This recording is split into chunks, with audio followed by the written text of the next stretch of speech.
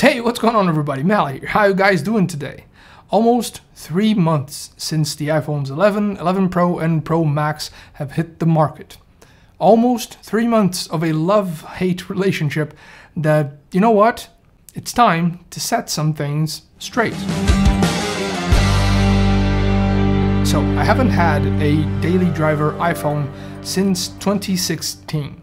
I decided to jump ship to the Android side of things because of not one particular reason, but a bunch of them all joined together. And even if it's disconcerting to realize, most of those same reasons are still here. I think the iPhone 11 series, is the best Apple has done in a long time.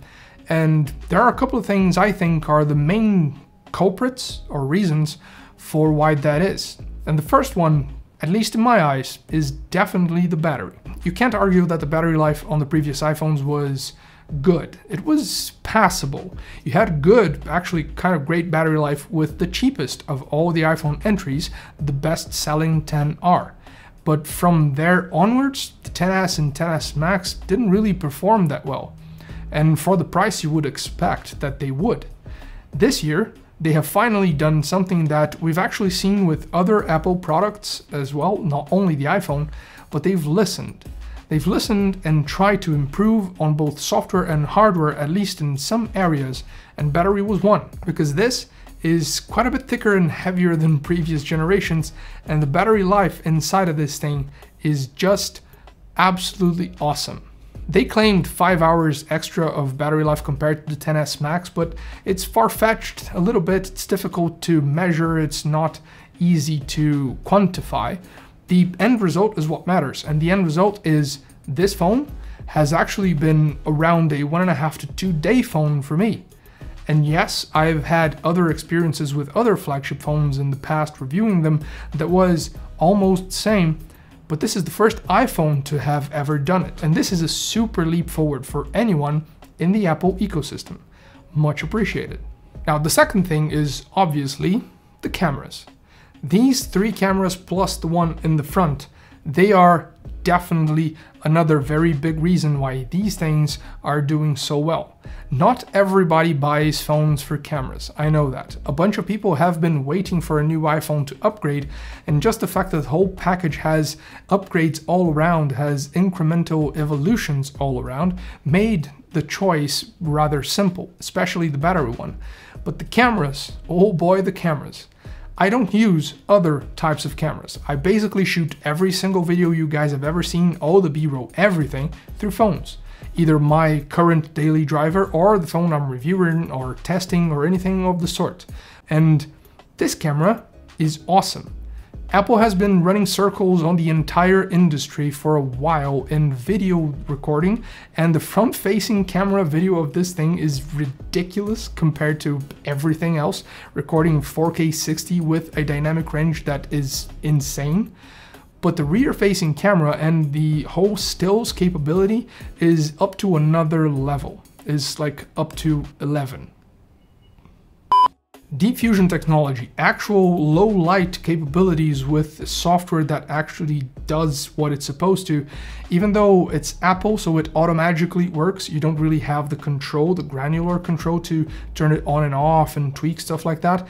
It senses when it's supposed to be on and turns on automatically, and it's amazing, works flawlessly, and it's a really intuitive thing to just point and shoot. And this is sort of Apple's thing. You need granular control on some things, on others it doesn't have to be there. And this phone, even though it has Pro in the name, as they stated in the keynote, is not for professionals. It's for people who want professional sort of features, but they're not necessarily pros. They're probably going to try to use this as just another phone that you need it to do all the heavy lifting of understanding what you need it to do for you. They're still doing it here. Yes, stills here are amazing.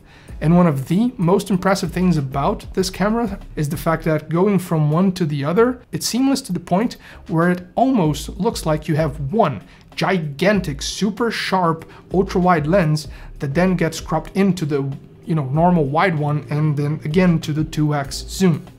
It's that good. all of the cameras take pictures and videos that look, are exposed, are saturated, are vibrant, like identically across all of the cameras. This is unprecedented. And I've actually seen a bunch of professional photographers taking a bunch of pictures on stuff like this instead of, you know, big ass DSLRs, just because it's more convenient, and depending on how you're trying to make it look, people aren't going to be able to tell the difference, or it's going to be like super hard to tell the difference. Maybe another professional photographer could, but a normal person, definitely not. That was one of the main reasons why I went for this thing in the first place. This is a tool for me. I'm not a professional photographer, but I do work with this for video like all the time. So I was going for the video camera here, and everything else is a bonus.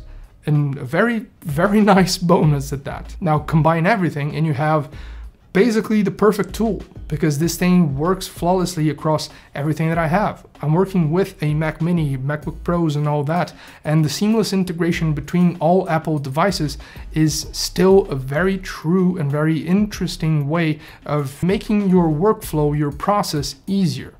One thing that does bother me is when I record stuff that's too big and I have to actually rely on cable connection, it's way too freaking slow.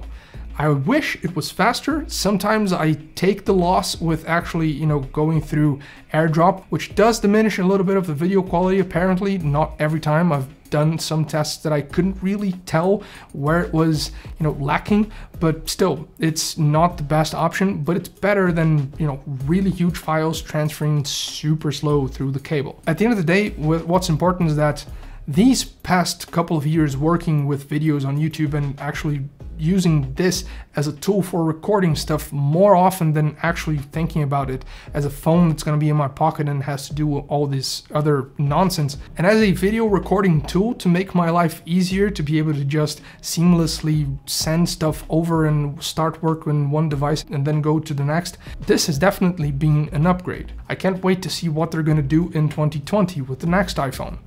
And looks wise, honestly, I kind of grown accustomed to the weird array of cameras. And because of all that, since now I really don't see the walled garden as such a bad thing, because I'm feeling sort of like John Cusack on 1408, and by the way, if you don't like that movie, I don't know if we can be friends. Either way, I was out. I was out of the ecosystem. I wasn't making use of anything that's exclusively Apple until recently. I started to go back again through some stuff. I've started to edit again in Final Cut, and now I have this again in my pockets. It's just the fact that everything works so well together that I really understand why people who are using all things Apple tend to not really want to go through the hassle of testing out stuff outside. And yes, even though there are other phones that do certain things better than the iPhone 11 Pro and Max, I am this year going to recommend all three instead of just one. Last year I told you guys there was no reason to go for the XS Max or the XS. The XR was the pick. This year you have three flavors that are all 100% worth it. iPhone 11, best value. 11 Pro and 11 Pro Max, best battery lives, one of the, if not the best display in the market right now with the best experience for HDR. Yes, I honestly think this display dethroned my previous champ, which were Samsung displays, even though it doesn't have Pro Motion. And on a side note, I'd rather not have Pro Motion and keep the amazing battery life. And don't fool yourself, something is going to get hit by Pro Motion. Potentially, and probably the first thing is going to be battery life. I can't wait until Apple actually delivers ProMotion into the iPhones without diminishing battery life to something below the standards they just set with the 11 Pro and 11 Pro Max. But still, you have two options for the best display, and between them, all you gotta do is decide, do you like a smaller form factor, or would you rather have a little bigger one? All three are super valid, and that's why this is my new daily driver. And aside from this grid, which I cannot believe we are still bound to, I have no regrets. And that's been it. Hope you guys enjoyed the video, so leave any comments or suggestions down below as usual if you're feeling like it. Like, subscribe, hit the bell to be notified of new stuff coming up. Thank you a lot for watching, and I'll catch you guys later.